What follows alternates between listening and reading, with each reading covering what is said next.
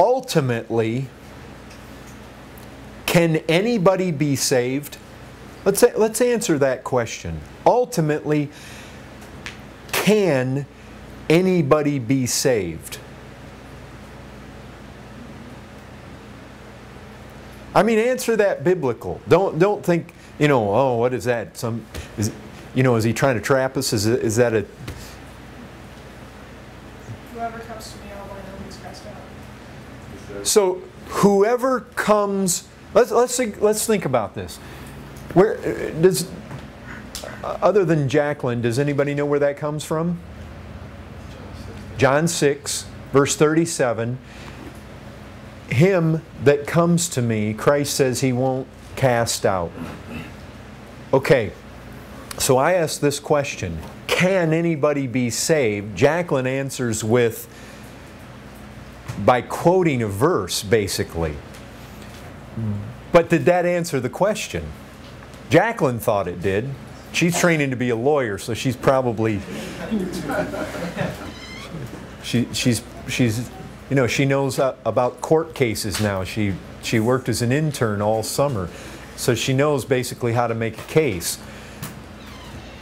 But what do you guys think? Did she answer the question?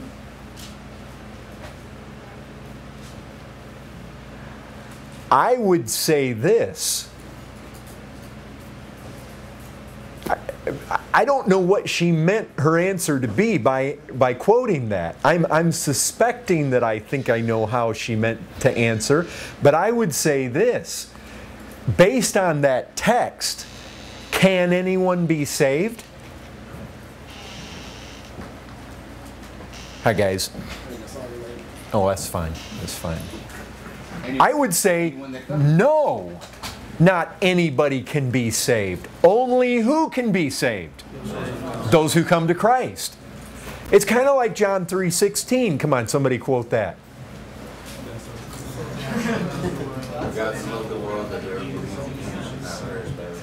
Again, let's take that text. Can anyone be saved? And the question is, well, not anybody can be saved. He that believes can be saved. In fact, he that believes will be saved. Him that comes to Christ will be saved, and Christ won't cast them out. But look, you go to Christ when you believe in Christ. You go to Christ because you believe Christ can forgive your sins. You go to Christ because you believe He's got something to offer you you can't find anywhere else. You need Him. You see in Christ, He is my only hope. But I would say, okay, both those verses say, no, not everybody can be saved. Those who come, those who believe can be saved. But even though those seem to be limited, they don't specifically say that there's anybody who can't be saved. Is there somebody in the world who can't be saved? I mean, I'm not giving you trick questions. I'm really wanting your minds to go through the Word of God and to think, is there anybody that can't be saved? Were sacrifices for sinners and we're all sinners, not those who blaspheme against the Holy Spirit? Now, there's one. If somebody blasphemes the Holy Spirit, can they be saved? Jesus seems to indicate not. That there's a sin you can commit that will not be forgiven either in this age or in the one to come. Right? You guys have read that. So, are there some people who can't be saved? I would say, yeah. How about, think with me more. Is there anybody else in the Scriptures that can't be saved? Seems to indicate that there are people that if they are subjected to certain amounts of light and operations of the Spirit of God cannot be renewed to repentance, right?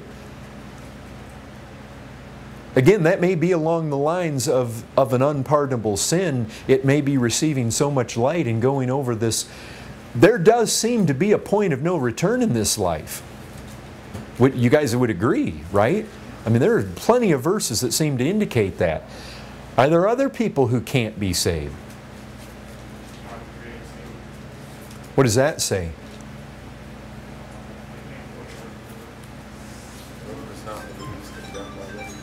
But how would that indicate that there's somebody that can't be saved? They don't accept the Lord. They don't what? They don't believe. They don't believe. But what if they do believe? Then they can be saved.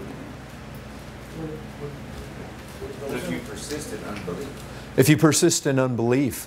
Well, let's talk about that. What if somebody persists in unbelief, obviously to the point of death? There are all sorts of people who have died who can't be saved. There are people who come to a place in this life where they cross a line, but we don't know when that is. We know the line of death. That's done. You're over. You die in unbelief. Basically, all unbelievers, you die that way. You're in outer darkness, folks. There's no second chance. This Catholic teaching that there is basically a way to pay for sin after you die, and that there is a purgatory or any kind of second chance, folks, that's a product of the imagination of that Catholic system. The Bible doesn't speak anything about it. We have death, and then following that, the judgment. There is no second chance in the Scriptures. I mean, basically, if death takes us, we are sealed in that doom if we die without Christ. Can somebody prove that? Can somebody prove that from the Scriptures?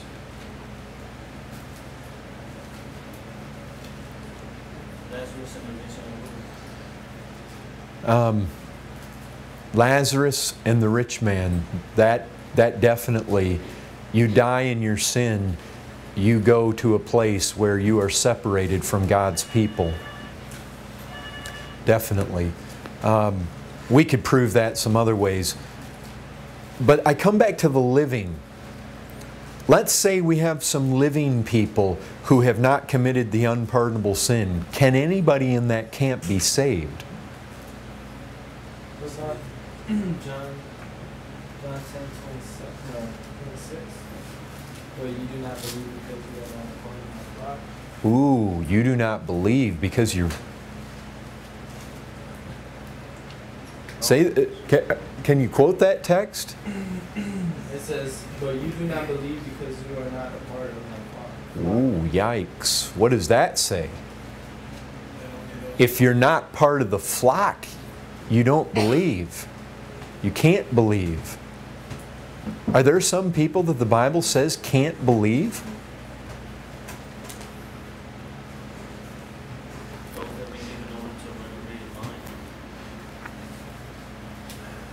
There's another place where Jesus addressing those same Pharisees, he says things like, how can you believe?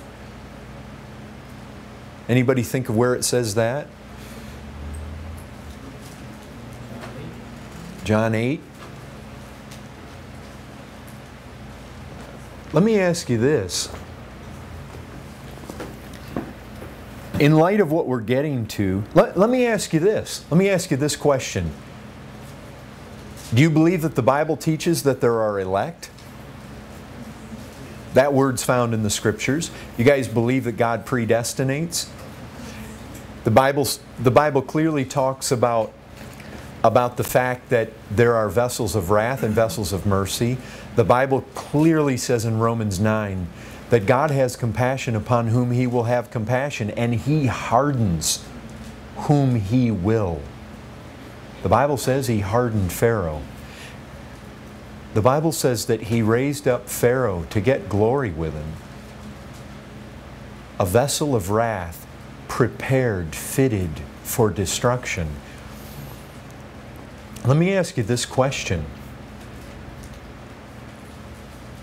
Does God know before the foundation of the earth those He chose? Anybody know where the Bible says that? Ephesians chapter 1. God chose a people before the foundation of the world. Anybody have an idea where it says that God predestinated to conform a certain people that He foreknew to the image of Christ? Romans 8, about verse 29. Let me ask you this. Is it possible to be saved if you're elect? Or if you're, pardon me, is it possible to be saved if you're not elect?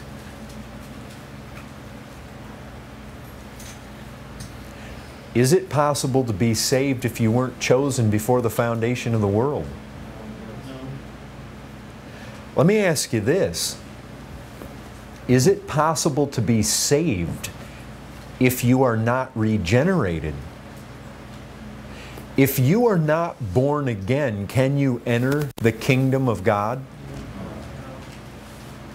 Doesn't the Scripture say you must be born again? So, how is a man born again? How is he born again? By what? By the will of God. Anybody know where the Scripture says that?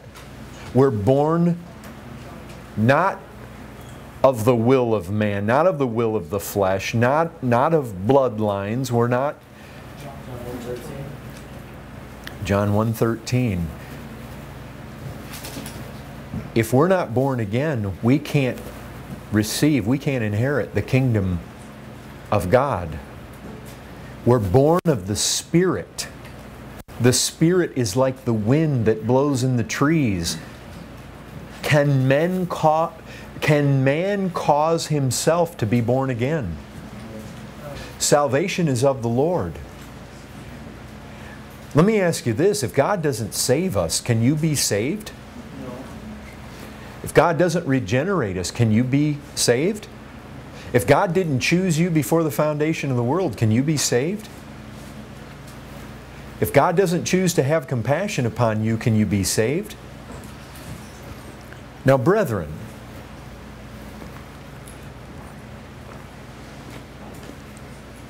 if in light of all that, you now take a trip down to the Alamo to speak truth to people on the streets, or you go to college campus, or as we're going to endeavor hopefully in just a week or two to start this major campaign of reaching this east side with the gospel, and you have somebody that's standing before you and they say, "What must I do to be saved?" 3 years ago, I got to the place where I said some of the same things that I'm saying right now, and I said, folks, you believe these things, you believe in election, you believe in predestination, you believe except God chooses you, you can't be saved. You believe that if you're not elect, you can't be saved. You believe that if God doesn't have compassion upon you, you can't be saved. You believe that if you're a vessel of wrath, you can't be saved. You believe all these things, right? Yes. Okay, what's your gospel? And there was an eerie silence in that room. And if I remember, it was Jonathan Payne who said, yeah, when we were Arminians, we knew what to tell people, but we don't know what to tell people anymore.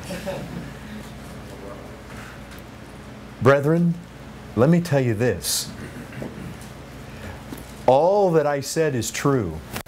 But you know the Bible does not. It tells us that there is an elect people and that God chose, brethren, so that we can glory in the God who is sovereign and saves. But all the more so that we can send people to Him and trust Him and look to Him. That salvation is not of man, it's of the Lord. So if you need to be saved, go to the Lord. He is sovereign to save. He is powerful to save. He is almighty to save. And what our sister Jacqueline said is absolutely true. You know what happens to people? They become seized up and paralyzed. That, oh no, there's an elect. What does that have to do? What does that have to do with the situation? Look, if Jesus comes to you and says, if you'll come to me, I will not cast you out. In other words, if you come to me, it's in the negative. I will not cast you out. But let's change it. Rather than a positive and a negative, if you come to me, that's the positive. I will not, that's the negative. Let's change it to two positives. If you come to me, I will keep you. I will put my arms around you. I will pull you in. I will make you mine. If He comes to you and says that, then what does it have to do with you whether you're reprobate? What does it have to do with you whether you've committed the unpardonable sin? What does it have to do with you as to whether God has chosen you or foreknown you, predestinated? What does it have to do with you whether God has decided to show compassion on you? What does it have to do with you whether you're a vessel of mercy or vessel of wrath? If He comes to you and He says, come to me, be done with all that. You say, what if I've committed the unpardonable sin? So what? Go to Him. So what if you've committed it? If you go to Him, He says He won't cast you out. So be done with whether you've committed the unpardonable sin. Be done with whether you're reprobate or not. Be done with whether you're elect or foreordained, predestinated, or any of that stuff. Be done with it. Do you have a desire to go to Christ? You know why they wouldn't go to Him? Because they wouldn't believe in Him. That was bottom line. Look, the issue is this. If you won't go to Him, you will die in your sin. If you don't believe on Him with a faith that takes you to Him, you will die in your sin. But here's the thing. Our gospel is not sit still and wait for God to regenerate you. That is not our gospel. You know what our gospel is? Go to Christ. Our gospel is, well, that's what I want to talk about. What is our gospel? If we're going to be an evangelistic church, we better have a gospel. You know what? The gospel is the power of God unto salvation. But that doesn't mean every single thing you say is the power of God unto salvation. You see what I'm saying? Just because you're even a Christian, if you go out into this world and you just say all manner of things. Look, if you go out into this world as a Christian who has been fallen into this distorted hyper-Calvinism, and you go tell people you need to be born again, and they say, how do I do that? Well, that's a good question. Only God can do that. You better sit there and wait until He does that. That is not the gospel. That is not the power of God unto salvation. We can tell people all manner of different things. You can go and you can tell people, I'll tell you this, you as a Christian can invite people to church. That's not a bad thing. You can tell people different things and even biblical truth, but it not necessarily be the gospel. Remember what the term gospel is. What is it? It's good news. Brethren, there is a message that is good news. How did I even get there?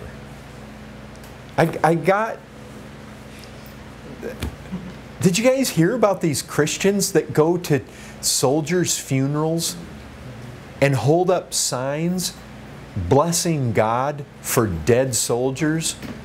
Blessing God for 9/11? You guys heard any of that? I really had not been exposed to that until Sam Petrone sent me a link, and I was trying to watch something, and you know how it is, you always get those thumbnails on the side, and I just saw one that I thought, what in the world is that? Brethren, for people to run around and basically say that they're blessing God for God's demonstrations of wrath on this country, that's not good news. Just a message of wrath is not good news. Folks, that's the bad news. Now that's the bad news sometimes we've got to give people so that they come to realize how good the good news is.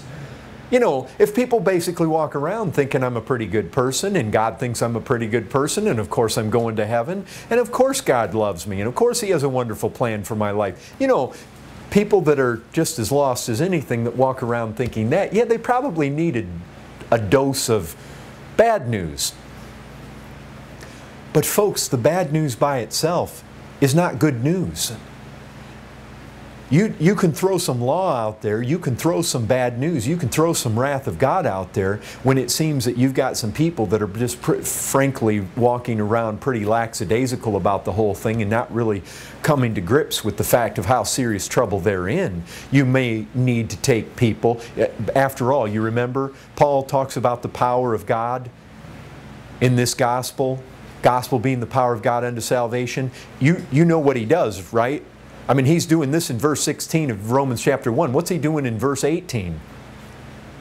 He's talking about the wrath of God revealed against all ungodliness, unrighteousness of men. There is a place for that. There's a place to go there to really cement the fact that, folks, you are not good.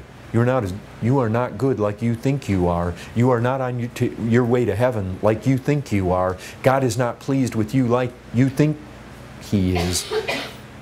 Brethren, there may be a place for that. But that in itself is not the good news. That may be a setup for it. So what I'm asking tonight, what is the good news? Look, if we want to see people saved, then we want to be giving a message that is indeed the power of God unto salvation. We don't want to give people a message that God's not going to use to save them. We want to be faithful to people's souls. We want to give them the truth. We want to give them a solid gospel. If we're going to talk to people, hey, I know it's true. You can't tell people everything every time you talk to somebody. I mean, you simply can't go through every truth that possibly could be told. But what are some basic essentials to our gospel message? Let me ask this first. What are things we don't... What are elements of what is called the gospel today that we really can't find in the Bible? What are elements that in many circles is claimed to, purported to be the gospel, but you can't find it in the Word of God? Prosperity. I'll tell you this, this is not good news. The best news is in the gospel. To worldly people, good news is that God's going to make me rich. He's going to make me healthy and wealthy. The prosperity gospel is a false gospel. I will tell you this, through much tribulation we what? What is it? We shall enter the kingdom of God. Through much tribulation. Brethren, in many ways, when we come to Christ, there are many ways in this life that things get better, undeniably. But in many ways, life now, here and now, gets worse. What are the ways that Christ promises us life will be worse now if we come to Him?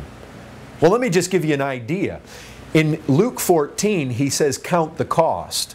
Why would He say that? Because there is a cost, and because coming to Christ is going to cost you something. The health, wealth, prosperity people are not telling people the truth. The truth is not what they're saying. What is the truth? What does Christ guarantee you if you come to Him?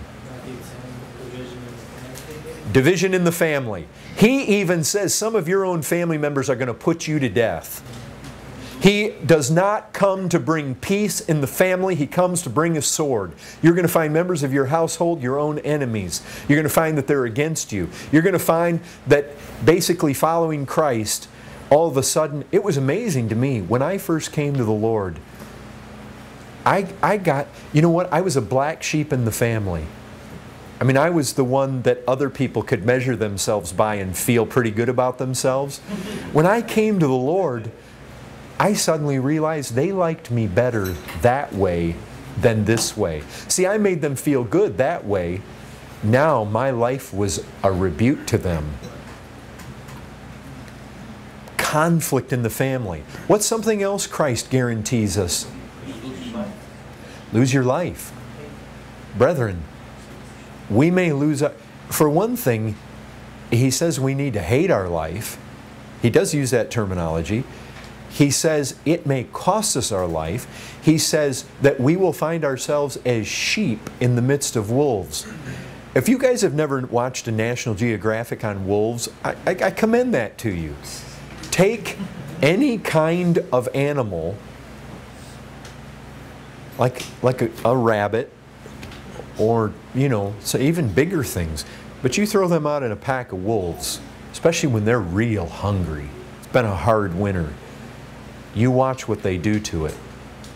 Brethren, when Jesus used terminology in the Bible, he was not in the habit of being sarcastic and basically creating a false picture.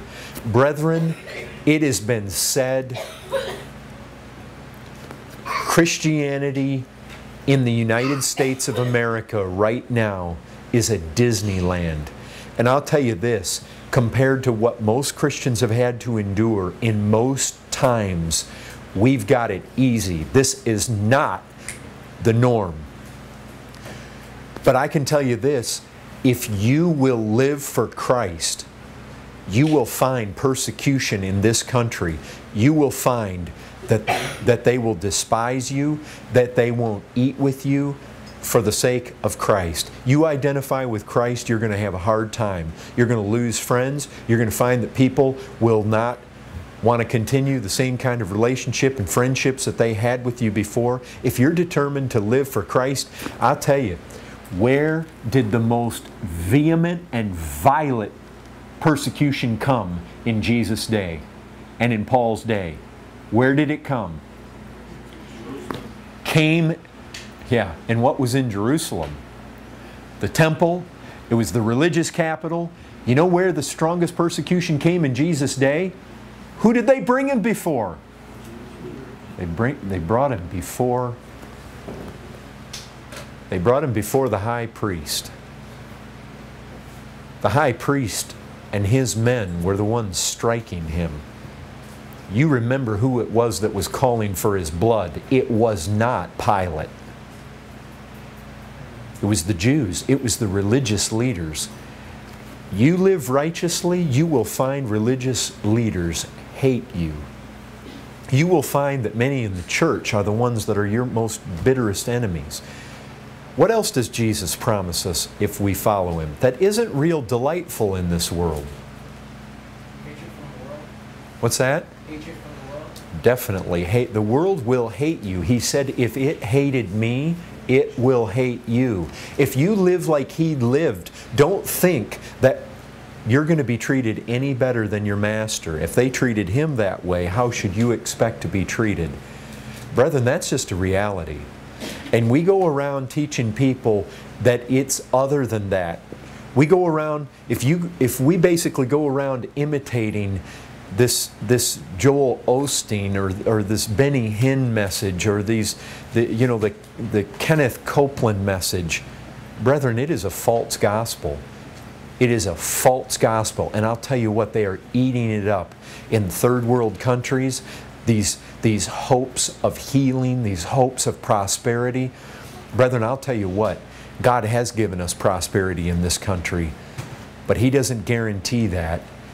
And in fact, if we have that prosperity, we have a high accountability, and we better be using it. He didn't give it to us for us to indulge ourselves with. He gave it to us to support the gospel. He's going to hold us accountable. Amen. You think about those parables where those servants are brought forth before the Lord. You better believe it. Everyone in this room, you may say, I'm poor, I'm poor. By comparative standards to the rest of the world, you are not poor. And you will be held accountable. Brethren, that doesn't make us guilty, but it makes us accountable. And we need to be faithful stewards with what God has given us. If God gave us riches, He did not give them to us to consume upon ourselves. He gave them to us to invite the poor, the lame, the halt, the blind to our houses and feed them. He gave us riches so that we could be generous and full of good works and giving. I know there's a scripture that says either Sodom or Gomorrah was destroyed because they had an abundance of bread. They didn't share it. Yeah, they didn't share it. Yeah, I'll tell you this. You want to find what God's wrath pours out towards? you don't take care of the widow and the orphan. The fast God desires, you take the stranger in. You basically, you pour yourself out to feed the hungry. You find that in the Scriptures. Brethren, true and undefiled religion before the Lord is to visit the widow and the orphan in their affliction. You find out on Judgment Day, when He comes, He takes particular interest. Did you visit those in prison, those in the hospital? Brethren, you young people, look, He saved you to live your life the way He lived. He went about doing good. Not just to come to a Bible study and to soak up truth. He saved you to be rich in good works, to be zealous of good works, to be fruitful. He told His disciples that much, they're going to glorify, you're going to glorify your Father in heaven through much fruit. Not just a little, much. He redeemed us for that purpose. But back to the gospel. What's some other things we can tell people that is just not true, that we hear a lot in the gospel? Sinner's prayer.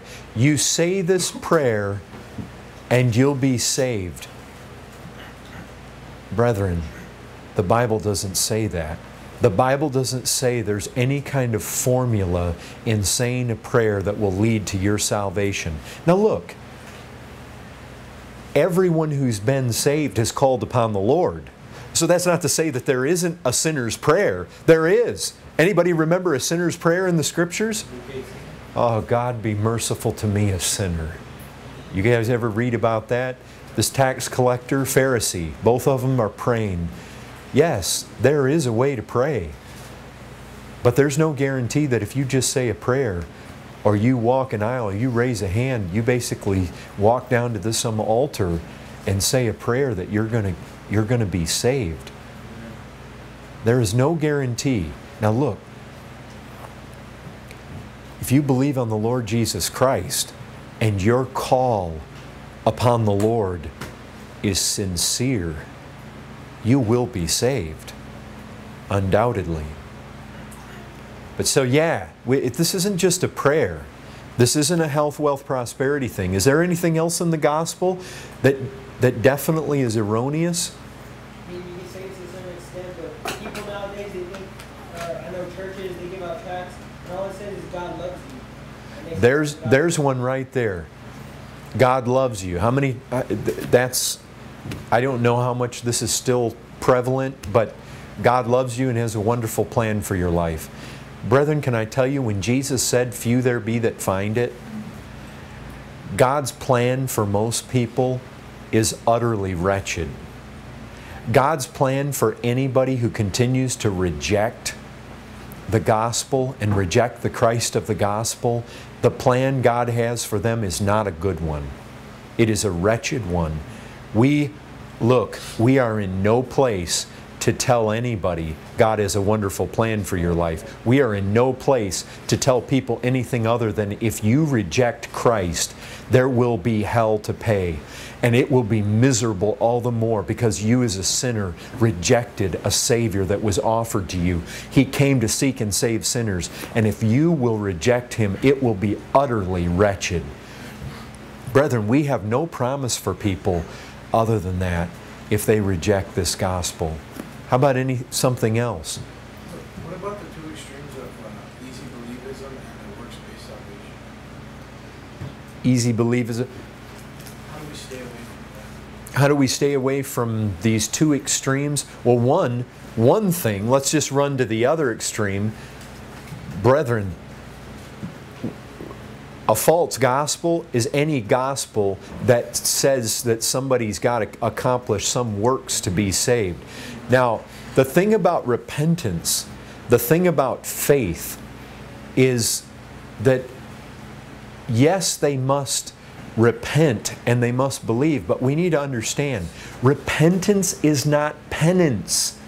It isn't cleaning your life. It isn't walking on your knees till they bleed to get right with God. Now, even though you might say, well, we wouldn't think of doing that. People have a cleanup scheme all the time when they hear repentance. Listen, True repentance is turning away from every work, away from every self-effort.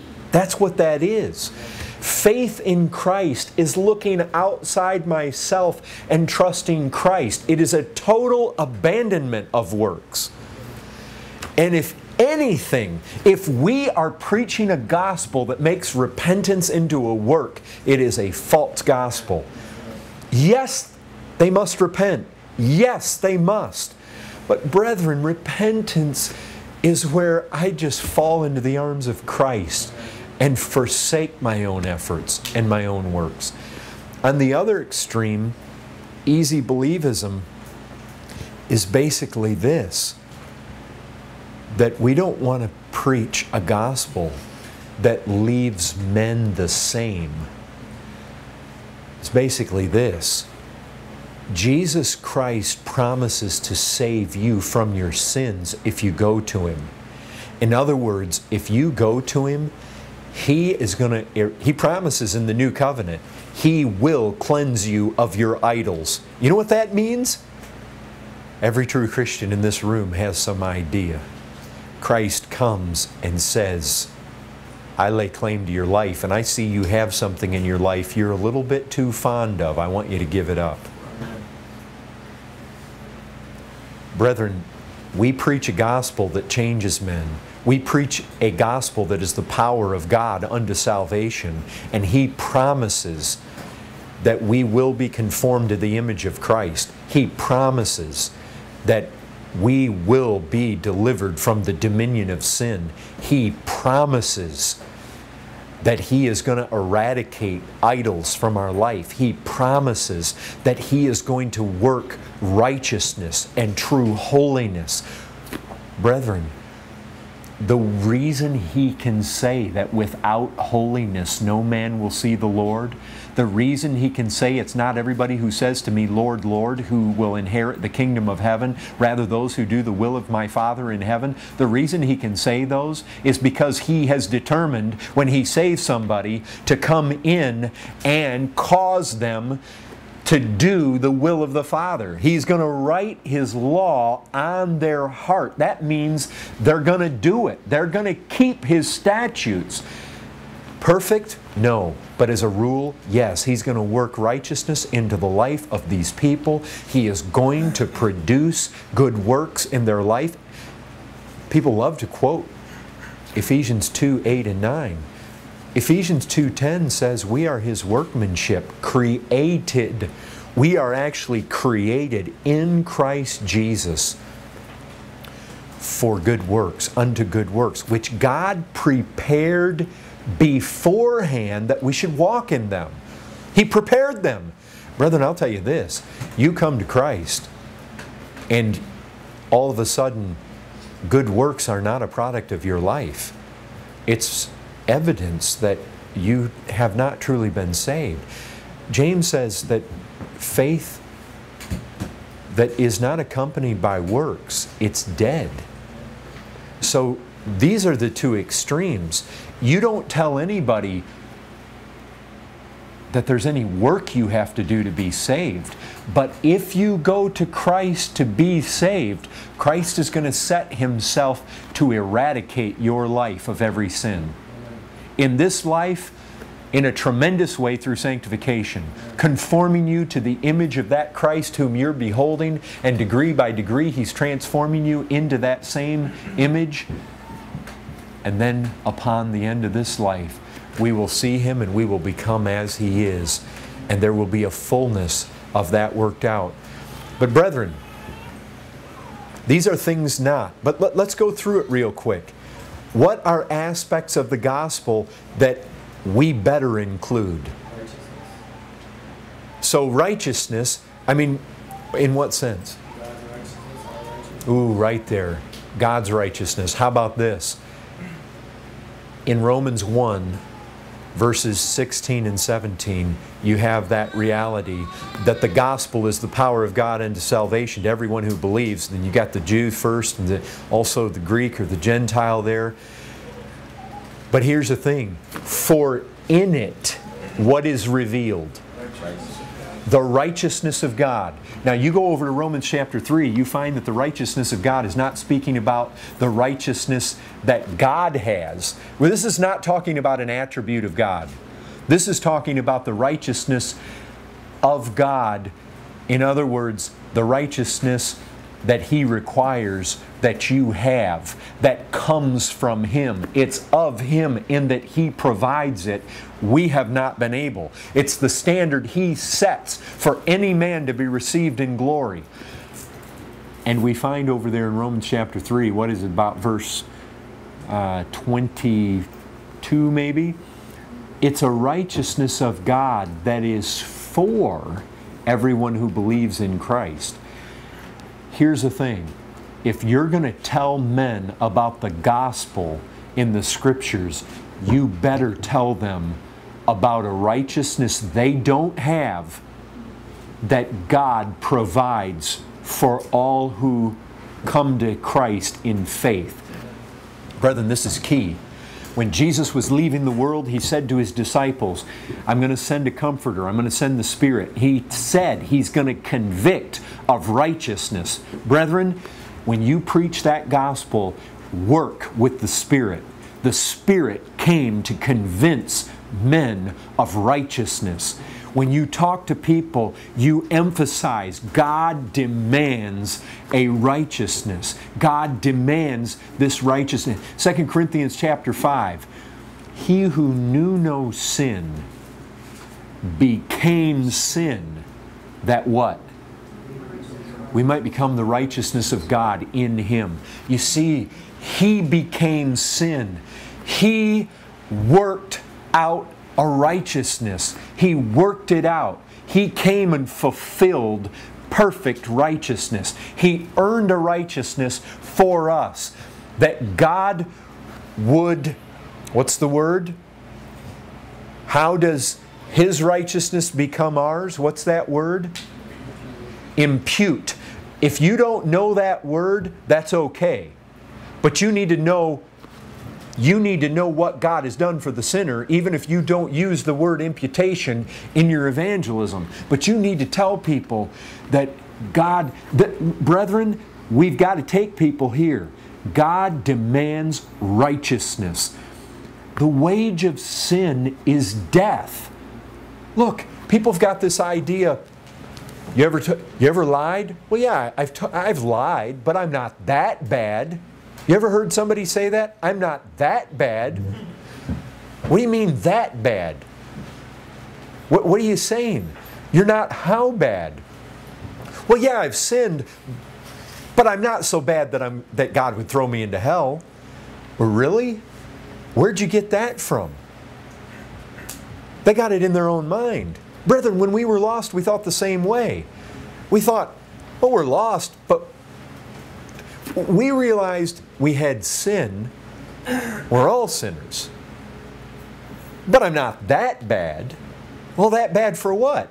That bad for God to throw you into hell forever and forever and forever, and the smoke of your torment go up forever and forever and forever, and the fury of God, the Almighty, bearing down on you forever and forever and forever, and you having to endure a fiery furnace and your torment and basically an outer darkness and weeping and gnashing of teeth. Well, yeah, I've told lies, but I'm not that bad.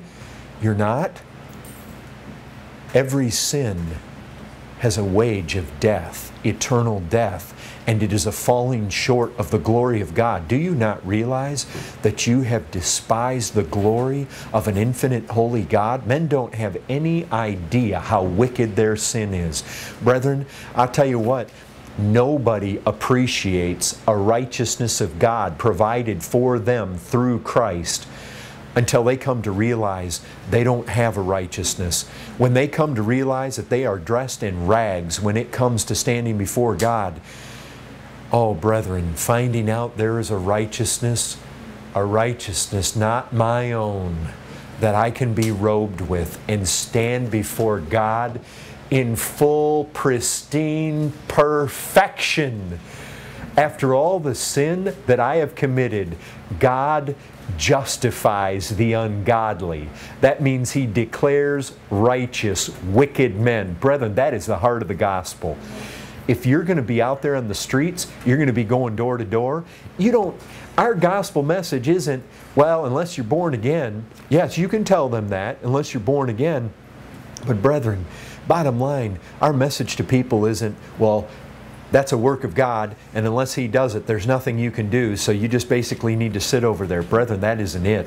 Our gospel is a message of righteousness that has been earned and worked out. Christ sweat it out. Christ, perfection. Every point He learned obedience, but it was an obedience that was growing and becoming fuller and deeper and richer, never mixed with a hint of sin at any point. And He earned it so that it might be imputed to my account. Brethren, you find that truth in Romans chapter 5. He has earned this thing, and listen to how it says it there. In Romans 5 and about verse 19, you have this reality. Listen to this. As by one man's disobedience the many were made sinners, so by one man's obedience the many will be made righteous. Jesus Christ, by His obedience, makes, by the obedience of one man, many are made righteous.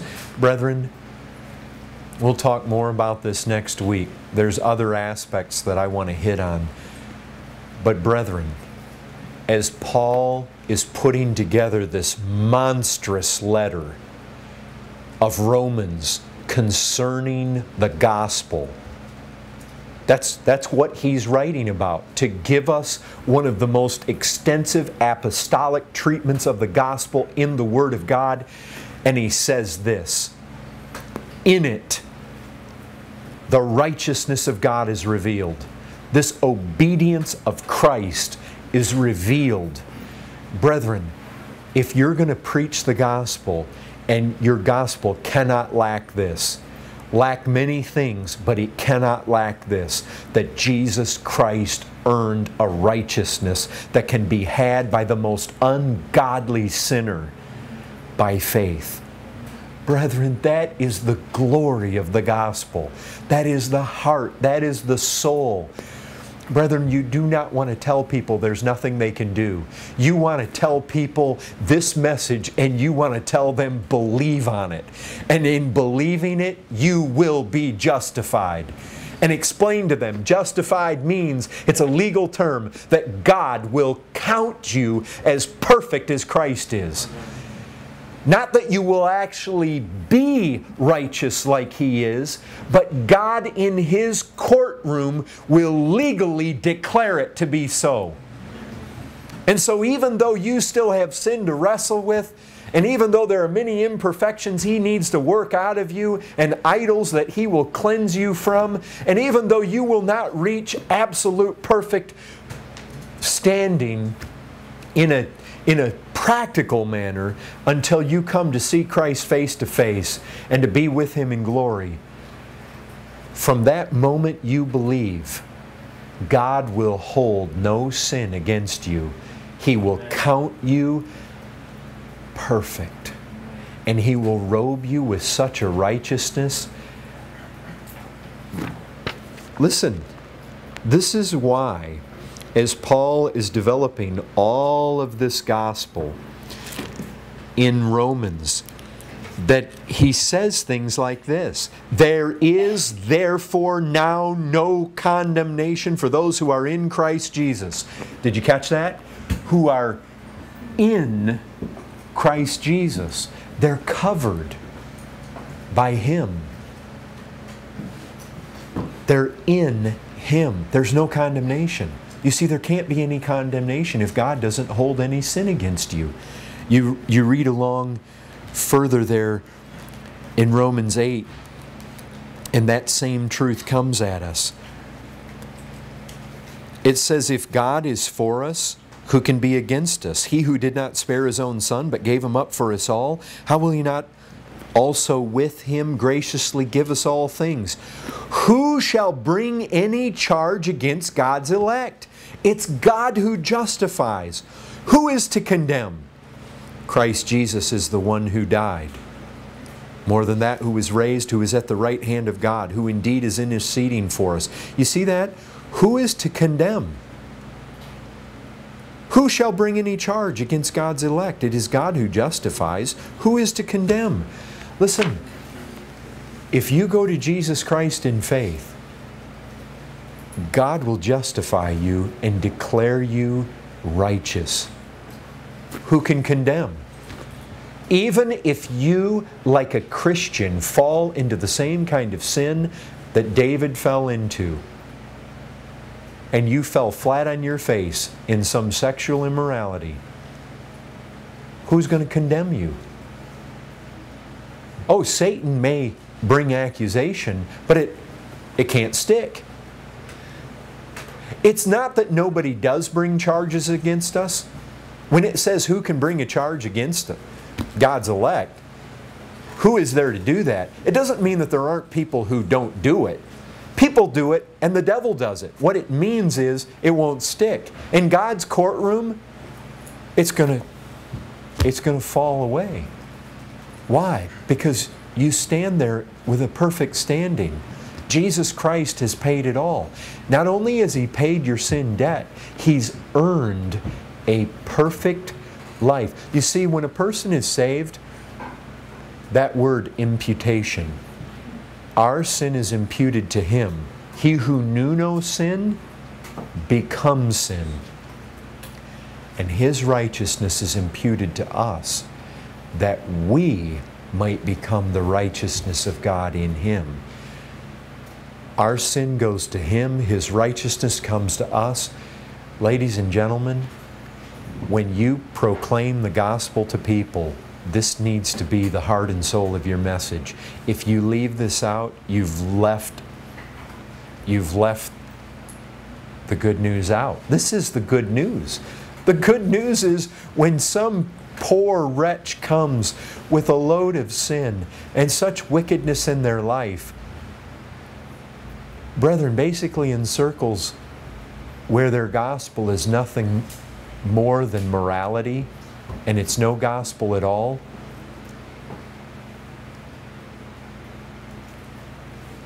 when some poor pathetic wretch of a sinner comes, and basically you've got a bunch of Pharisees, there's no good news in all that.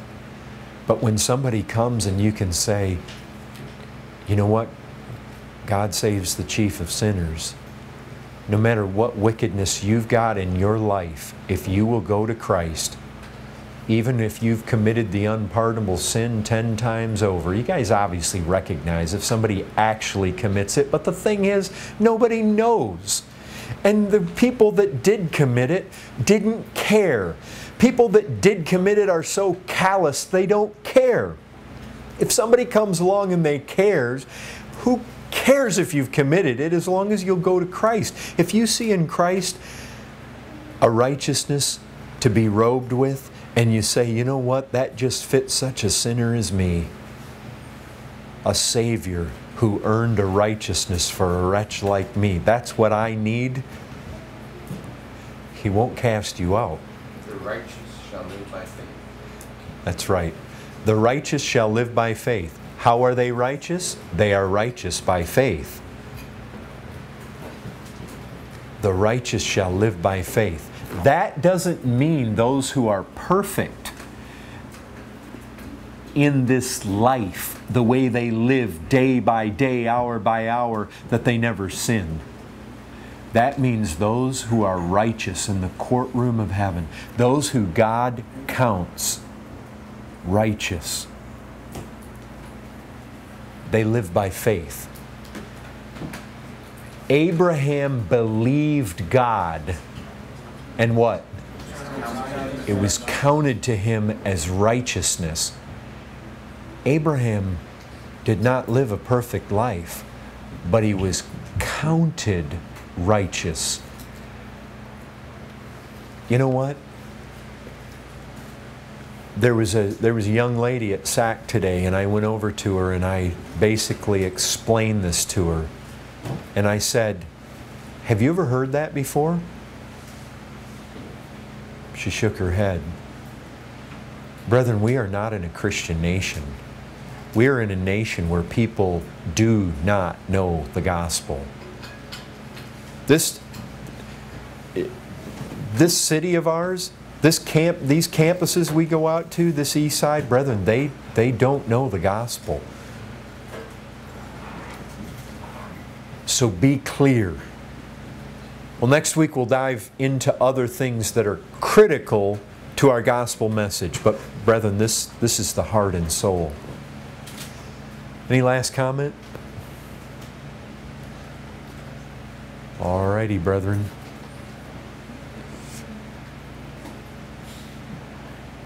Yeah, I don't think we're going to do away with our Bible study. But I think we'll just have to. I want to cement this gospel so that we can preach it. But brethren, this means we have to go out too. We just can't come in and learn it. We have to go out and preach it. And like I said today, I was telling some folks that, look, not everybody has the same gifts. If you can put a tract in somebody's hand, but you don't have any words to say after that, then God help you to do it. If you can stand off at a distance and walk with the people and talk, basically, pray for those who are doing it, then do that. We need people that pray. We need people that pass out tracts. We need people that can speak the word. Not everybody can do the same thing. Not everybody's gifted to do the same thing. But brethren, I just ask you, please do your part. Not all will pray just on the same street or on the same campus, but they may pray at home. The body is different. The body is unique. Our gifts are different. Our gifts are unique. But play the part you can. Let's glorify the... We have a... Brethren, this news is good. I mean, this is fantastic news. And what I'm finding is the vast bulk of the city in which we live, they don't know it. Amen. We do. And we're the witnesses to take it out. We are the ones that Christ has given this generation to. This is our generation, beloved. Let's be faithful. If they're going to go to hell, like Spurgeon said long ago, brethren, yeah, may it be with our arms wrapped around their ankles. May it be us holding them back. If they're going to go to hell, let's let it be them jumping over all of our gospel appeals and all of our loving endeavors and all of our efforts. If they'll go, and they're determined to go, may it not be through our inactivity and silent lips and lack of prayer. God help us. All righty. We're done.